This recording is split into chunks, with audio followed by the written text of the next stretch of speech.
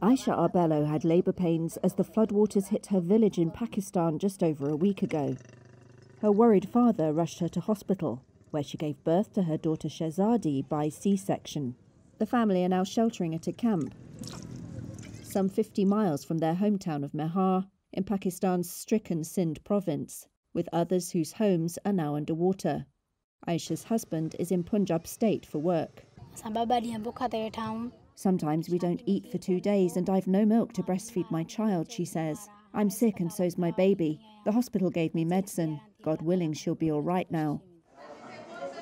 The United Nations Population Fund says 138,000 of the women displaced by Pakistan's floods are pregnant. It's racing against time to help the 40,000 of them expecting to give birth this month, sending mobile teams and setting up temporary hospitals. At the local clinic, Dr. Abdul Rauf examined Shehzadi. This child is suffering because of a lactation problem in the mother. The milk is not coming to the mother's breast because of her malnutrition. We get patients like her with these feeding problems for children under 6 months old. Also, other illnesses are on the rise due to compromised nutrition. Aid groups also fear children are particularly vulnerable to sickness as the waters recede.